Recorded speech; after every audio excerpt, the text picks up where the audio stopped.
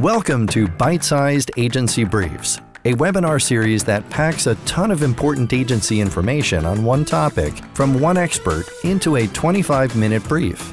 Why 25 minutes? Because who has the attention span for much more these days? And you can squeeze in a listen between meetings with time for a bathroom break or coffee refill before your next meeting.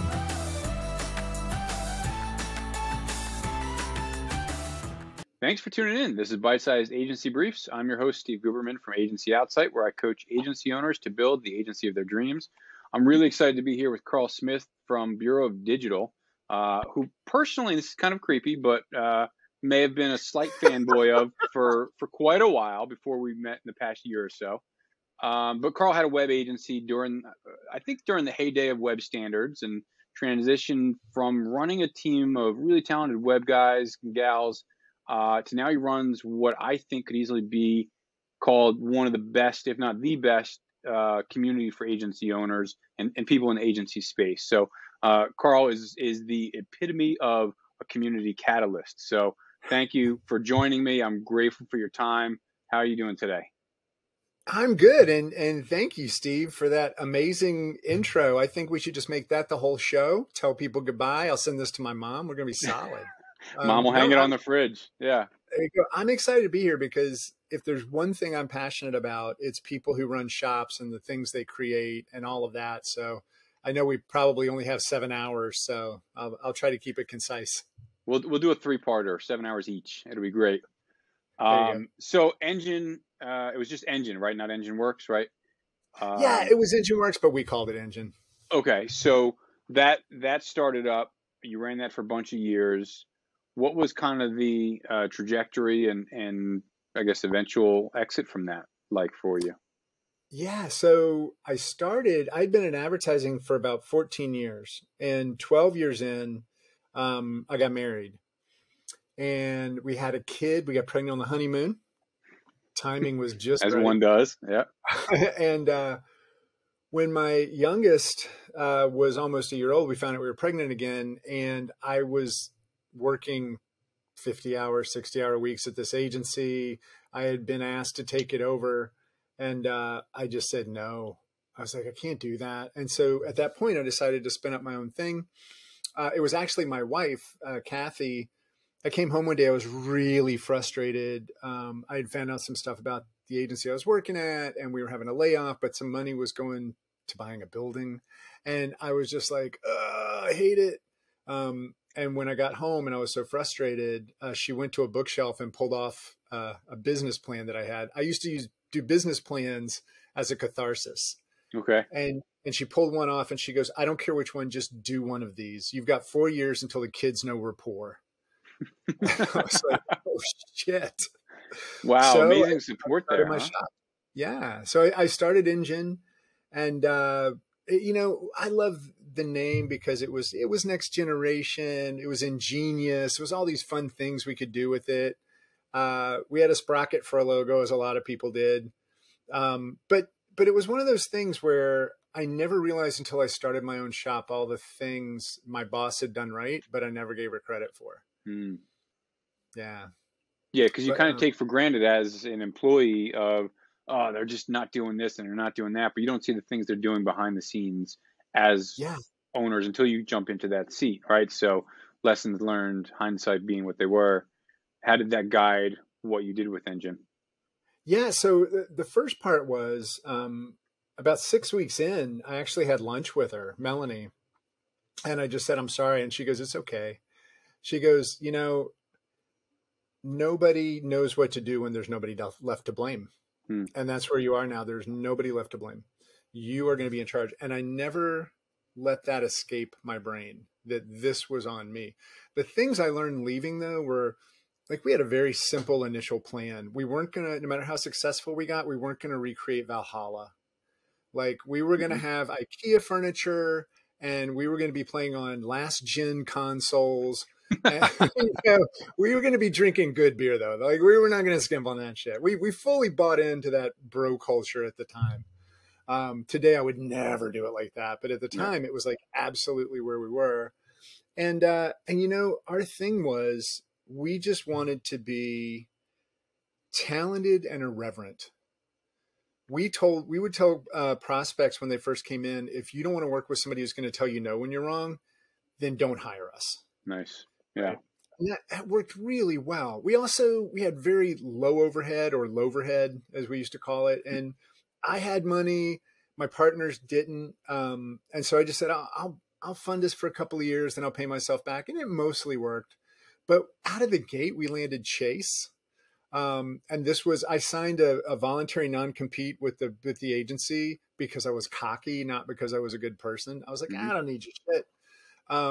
And then we landed Chase, and we were doing we were a flash shop. So we're doing national trade show graphics for them. Wait, hold on. So for all the youngsters out there, Flash is now dead. Flash was like Adobe's premier web dev tool. That was essentially a programmable vector-based animation program. Yep. And it's now dead. Thank you, Apple. So yeah, Flash Shop. Got it. Okay. Yeah. Macromedia got acquired by Adobe. And at that time, it was like this thing where there were two thoughts on the web. One, build it so anybody can find anything and do something. Two, knock their socks off. Yeah. And so we ended up in that knock their socks off category until our first employee, who came in and had taught himself standards because he was bored. Right. And he was amazing. He actually I think he's the lead designer for Square now, but I'm not positive. Okay. We haven't talked for a while. But we got in there, and our whole thing was just about, we want to create things that are different. We didn't know a lot about usability. We didn't know a lot about the things we know now. Standards was just coming into fruition. But we did great work. And that's what we always said. If we answer the phone and we keep our word, we're going to be fine. Yeah. Just do great stuff. So nGen lasted for the better part of 14 years. We went distributed in 2008. I bought out my partners, and we grew to about 40 folks. We were in 8 time zones, I think 4 countries. And wow. we were doing work for big financial institutions like Macquarie in Australia. We were doing work with fantasy sports groups who I might still have an NDA, but I think the game's on CBS. Anyway, so that was it. And we were having a lot of fun. Then we got to a point where we actually inverted our business model and had clients pitch us. Now, this was the beginning of rapid growth for us because, and you know me pretty well, Steve, I don't like to be in charge. I want to see things happen, but I want it to be a group effort. I want us all to do it. I don't want to dictate anything. And what we did was let the team select the work they wanted to work on. What was amazing about this was when we put this in place, we actually turned into like 3 different shops, right? And I don't use the word agency too much because I don't think we were like that. I think we were definitely more of a shop. Yep. And we ended up with one group that was crazy about organic and whole foods, another group that really wanted to get in on big data and fantasy sports and that stuff, and then a group that just loved the old school web. They just wanted to build mom and pop restaurant websites, and they just wanted to create really beautiful and easy experiences. And so we ran like that for a while. And that's when the Bureau started around 2012. And at that point, I kind of stopped running my shop. I just walked away and started thinking about all the other things I could do. Some of the people in the community, Matthew Oliphant, he was with me at nGen. And then, let's see, Travis and Rachel Gertz were at nGen. Lori was there. There's a lot of people sprinkled throughout. And it was really just a magical kind of hot mess. Some people thought we were called at one point the People's Republic of nGen. We're also known as the Lord of the Flies in terms of the way that we had salary transparency and that sort of stuff. But were each of these 3 silos kind of running on their own with biz dev, account management, project management? So they were kind of siloed as their own little shops within a bigger shop, right? Kind of. You know, we never looked at it that way, but it was definitely those teams. And the thing that I always thought was so magical about it was we had a core team of about 8 folks. We had about 40-ish, maybe 45, everybody. But that core team, anyone on that core team could select a project. If they wanted to work on it, they just had to get the support of one other person on the core team and be able to get an external team to enjoy it. We actually called it, if you were in the inner circle, you were an engineer because we were nGen, but that next circle was fringineer. So these were folks who were kind of like and dedicated contractors, which Gabe Levine always rolls his eyes. He goes, "You called them permalancers. Don't ever do that." I'm like, "I'm sorry, I didn't know." But yeah, so they basically could take the projects and they just finished up the teams with whoever was there that wanted to do the work. And it was great. Now, eventually a lack of biz dev is what took us down. We had, we were one of 7 shops that could work for Facebook. Like we were working on their internal stuff and we fired them. Wow. You know, well, they changed people on us and it became jackasses. And that was the thing. It's like eventually, because we only wanted to work with who we wanted to work with and we didn't reload enough, it just kind of fell apart. Yeah. You know, sucks. I think when an agency gets to a point where they get to fire people, that's kind of like the bar mitzvah of agencies where, you know what, we've got pipeline, we've got revenue, we've got confidence, we can get more business. We don't need to work with people that don't align with our values or whose products or services don't align with our values or just don't treat our team properly. And so, yeah, I commend that. And when an agency gets to that point, I think it's a really special point. I remember the first time. So there's 2 times. Once I wanted to fire my brother a few times because he was one of our clients. And he's to this day such a pain in the butt. But there was another client that just didn't treat my head account manager properly. And finally, we also let them go. We said, this isn't a good fit. We can recommend a few agencies, but I don't really appreciate the way you treat our team. And it felt good. I mean, that earned me miles of cred with my team. They knew I would fall on the sword for them. They knew I would risk, are we going to make payroll? Like those kinds of things in order to support the community. So yeah, I fully get that. So, and one of the things when you're saying that, sorry, but we used to call it can the client. Like it's time to can the client. Like the culture is really bad right now. What is weighing us down? What's happening here? And when you did that, it was like a relief valve. Yeah. And people did realize that you were paying attention and that you did care more about them than money or whatever. But what I will say really opened the eyes for everybody. And the only reason we were able to, it was called the jellyfish model, have people actually pitch the team was because the team understood the finances. So they understood the context. So if I said we have $300,000 in the bank and you don't know what a monthly expense is, you'll be like, let's hit Vegas, right? But if I have 300,000 in the bank, but if I say, well, we've got about 10 months of expenses, you're like, let's take that little mom and pop's restaurant down the street because God, we need the money. Yeah. You know, so that was a big lesson for me. Context was everything. So it also kind of drilled in a scarcity model to them on some sense that they weren't really running the agency or leading it. And so they weren't responsible for it, but they could be aware of it and understand the decisions they make affects the greater sum, the sum of the whole. Absolutely. Why jellyfish? So for a lot of reasons, and I give Rachel Gertz all the credit for calling it the jellyfish model. So jellyfish come together when there's a problem. They're like the ocean's vacuum cleaners. They come together when there's a problem. They grow to the size they need to solve it.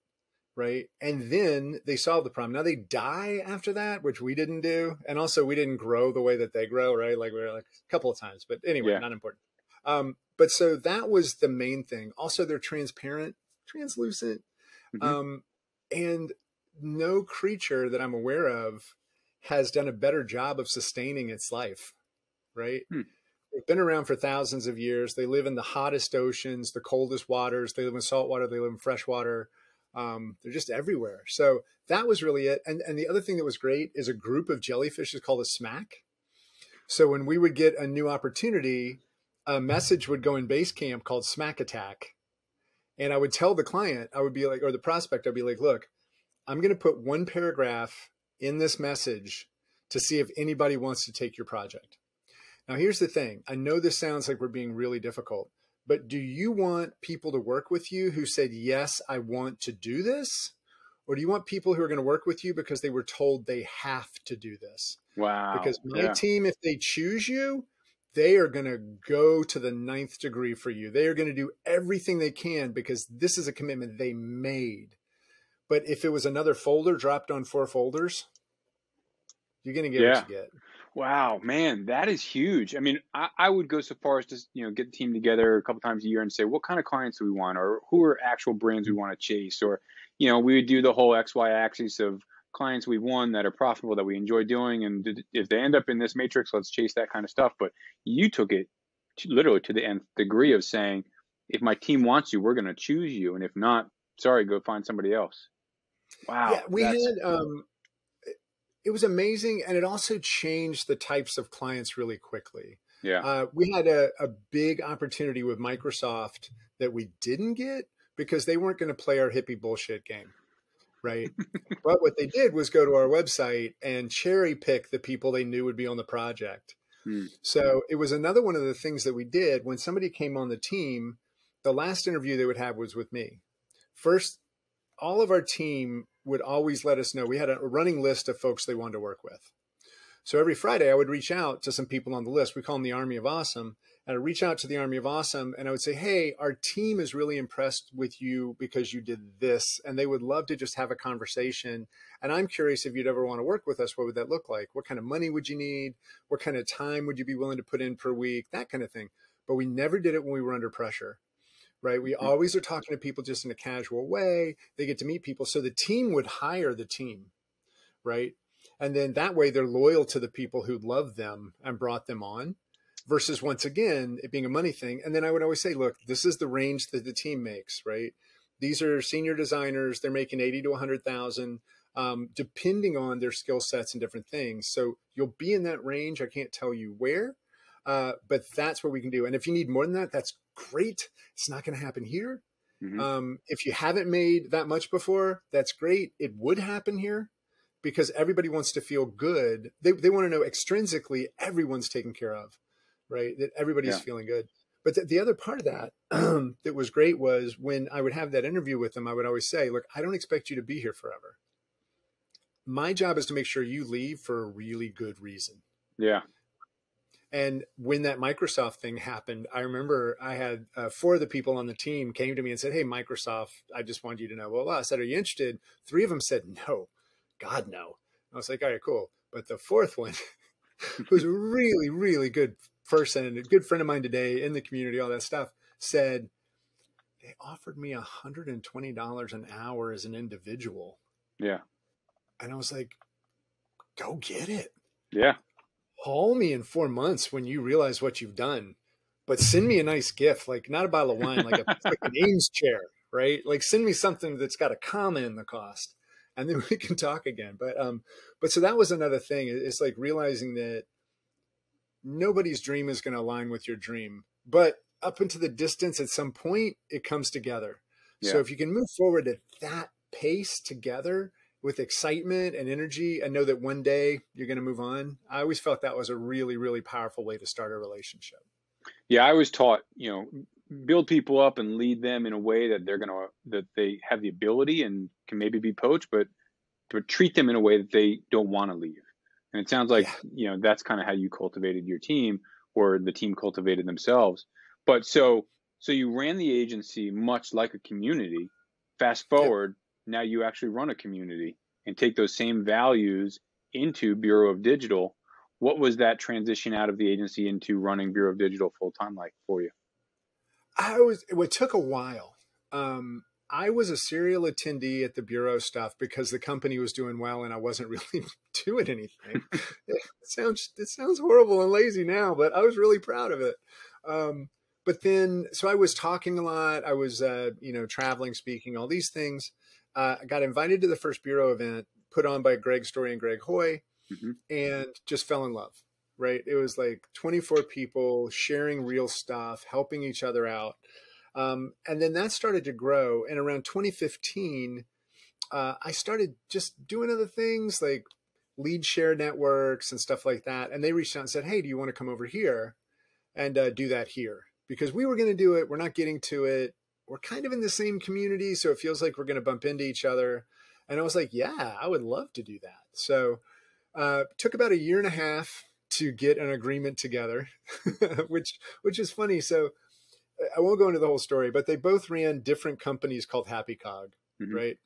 And eventually they merged the two happy cogs together. Mm-hmm. It is a whole nother podcast. And, but the holding company, because it was Greg Hoy and Greg Story, it was Hoy Story.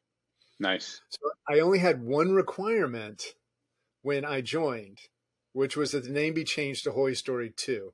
I was like, I have no ego with the last name Smith, that I need my name on anything. Yeah. But yeah, we finally got that done around 2016.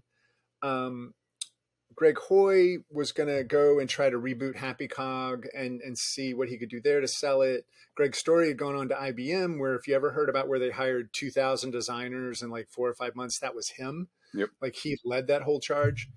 And then I took over the bureau. And the first thing that I did was shift from being an events organization to a community, because it was all the time in between the events that it felt like the most happened. And that's what I really wanted, was just to do that. But yeah, it's amazing, because I remember when the first, what was it called, owner camp maybe was launched, and there was a threshold of either employees or revenue, and I was just below it at my agency, and I was like low-key resentful, a little annoyed, very full mode, and like son of a gun. And I ended up selling the next year, so never ended up making it to any of the in-person events that the Gregs put together or that you were involved in. But I remember watching from afar and be like, man, I want to get to that. So tell me what your thoughts are on the value of community for agencies. And I'll preface it with this.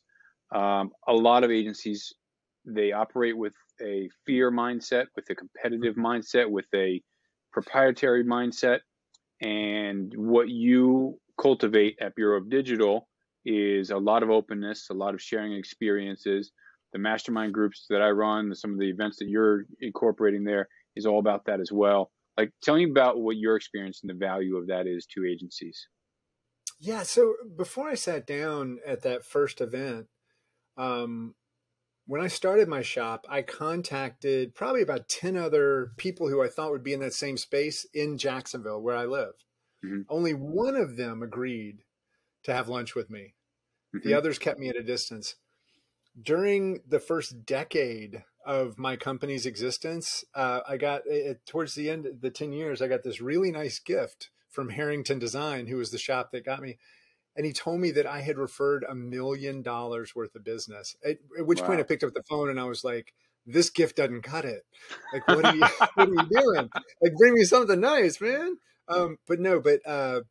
So for me, that was always a thing, like to reach out, try to find other people. Because in advertising, it's even worse. Mm-hmm. It's like total closed bubble. Don't talk to other people. But when we got together at that table, and I think part of it was the Gregs, they just set this tone. And we did the Bureau Oath, which just basically says you won't share anything somebody would think is confidential. Mm-hmm. And we just let it out. And none of us had ever really competed against each other. I had been up against one of the shops at the table who happened to be a great friend, right? And so it was like one of these things where when you compete against each other, if you respect each other, it's different. Yeah. Right. But we've never, with very few exceptions, run into a situation where people had an issue with another shop. And when it does happen, I try the best that I can to help the kids figure it out. Yes. But honestly, it's such a small percentage of the time. And what I would say is the biggest example of this working is BizDev Camp. Now, I was told for years, don't do anything with BizDev. It's not going to work. They're not going to share. They're not going to be open. They're going to be everything close to the chest. Before we even got there, they were having calls. These were some of the most held down, mistreated humans, right? Go get us something. What the hell did you bring me? Right. Yeah. And it was one of those things where they were finally among their people. And even today, there's an accountability call that started after the first BizDev camp, which had to be 5 years ago. And they still meet once a month. And they're just sharing with each other what they're trying to accomplish. They're holding each other accountable. They're doing all those things. So I think for agencies, the biggest thing is when somebody comes to the Bureau, normally when they join, they're looking for an answer to some problem they haven't been able to figure out. And then they come in and they realize this is really hard. Like running a shop is really hard. It's not that you're bad at it. Mm-hmm. It's that it's difficult, and you probably didn't go to school for business, right? And so now you're trying to figure it out. Well, when you get in with a bunch of other people who also are just trying to do their best, and they're willing to help you, and then you want to help them, because outside of, like I said, 5%, 10%, they're generally not butting heads going against each other. And when they do, they sometimes put together a package where the company can get both of them. Right. You know? Yeah. Or they merge. A lot of that. Yeah. Love it. So as always, 25 minutes flies by. But man, so much value in that. Before I let you go, any kind of parting piece of wisdom? What's like your greatest piece of business advice you can share for an agency owner? Oh, I would say, and this may sound a little cliche or contrite, but you know, the reality is, don't get too high with the highs and too low with the lows. And a lot of us are going through that right now with pipelines that can't figure out what they want to do. Mm-hmm. But really, when you're running your own shop, you only lose when you quit. You know, that's huge. So just take it easy. You know, it's going to be okay. I love it. So true. Stay the path. Keep working on it. You know, don't quit. Carl, it's been great to get to know you over the past year or so and become your friend, and honored to be able to call you a friend and be a part of your community. So thank you for your time today. I really am grateful for it. Thank you. Thank you for all you do, Steve, and for all you're about to do. We're putting you to work. Let's do it, man. Thanks. Thanks again for tuning in to Byte-Sized Agency Briefs. As always, if you found value in this episode, chances are someone else will too, so please share it with your network. Also, if you know someone with expert knowledge on a topic that agency owners would love, drop me a note. Let's get them on. Finally, find someone to hug today.